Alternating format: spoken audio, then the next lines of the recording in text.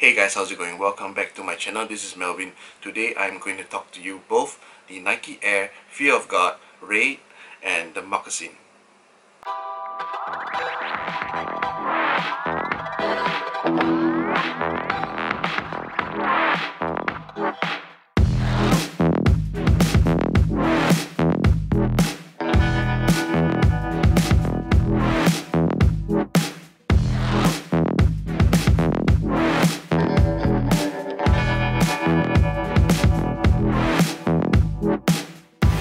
Rest assured, title is not clickbait. There are serious quality issues on my pair of Raids, which I will talk about it later in the video. But very quickly, let's get on to the Moccasin in the pure platinum colorway, which belongs to my wife Irene. I did not cop myself a pair because this kind of feels too feminine to me, even though it is a men's shoe. Right, the Moccasin.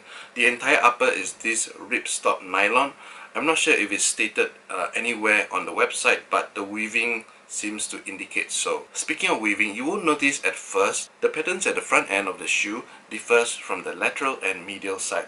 It is very subtle, but I truly appreciate this tiny detail.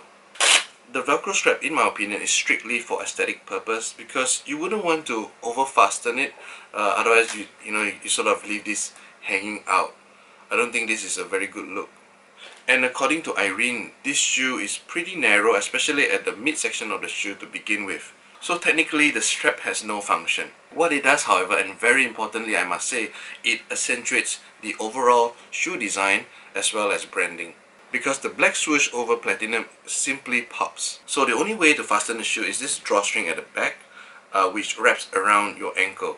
Inside the shoe, the drawstrings are lined with padding to minimize discomfort. I do not know how effective they are, but my wife had no complaints about the shoe, so that is a good thing. And to further secure the foot, you have this magnetic button on the lateral side of the shoe.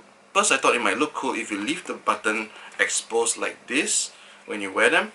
Turns out, according to Irene, you need them fastened. Otherwise, you have too much free play, which makes it difficult to walk. After all, if you haven't noticed, the ankle collar is indeed very roomy. Lastly, you have this double stack icy blue air unit, similar to the Fear of God one and the Raid, which I'm about to review shortly. I read on websites that this air unit is a game changer or something. Not quite feeling it. Maybe I am spoiled by Boost technology, which by Adidas, or perhaps the air unit is incredibly good for basketball. But then again, you wouldn't play ball in this pair of moccasin. So as far as shock absorption is concerned, this doesn't offer much when it comes to normal walking. So little or zero functionality, but I give 10 over 10 stars for its cool factor. It is a dope shoe overall. So enough of the moccasins, let's talk about my shoe, the Nike Air Fear of God Raid in the light bone colorway. This was inspired by the original Nike Air Raid, which sports these iconic crisscrossing straps. And the Raid doesn't feel like a rip-off at all because it appears that it has been designed from scratch. I love how the mix of materials is seamless in terms of color consistency. You wouldn't notice the shoe is made up of several materials, including tumble leather, textile material, and suede on the toe box until you kind of see it up close. And that is pretty awesome. Now for the things that are not so pretty. Let us begin with the most minor one, which is excess glue.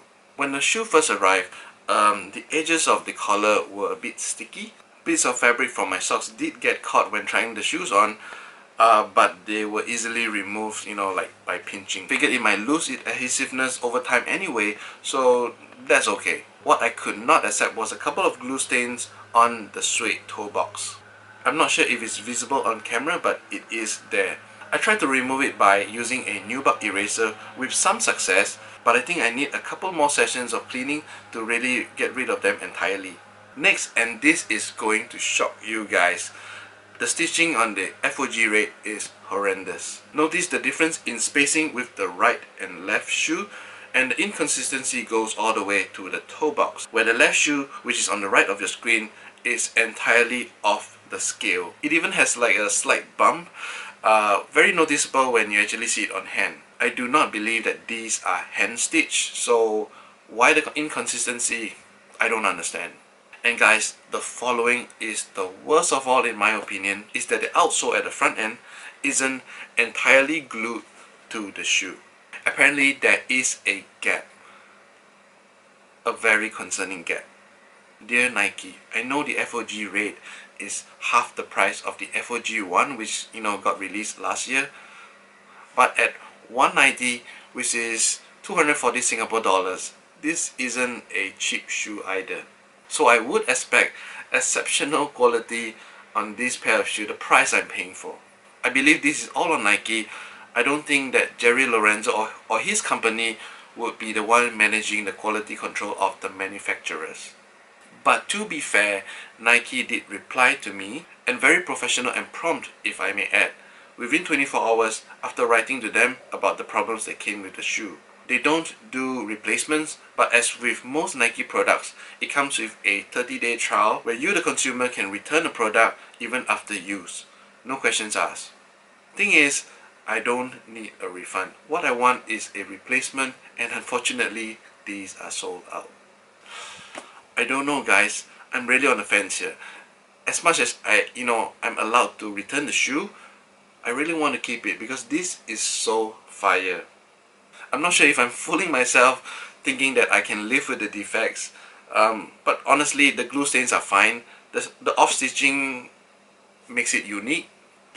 The only concern, of course, is the unfinished bonding of the sole to the shoe. Hit the comment down below on your thoughts. Tell me, what would you do? And for those who managed to cop a pair, congratulations. But please share your experience with your pair of shoes. I hope you don't suffer the same quality issues as mine. I hope that mine is a very, very isolated case. I mean, I do understand that manufacturing defects exist. It can't be perfect. But then again, like I said, this isn't a cheap pair of shoe. With that, I shall end my video, but please stay on as usual for some on-fit footage. And until the next episode, you guys take care. Peace.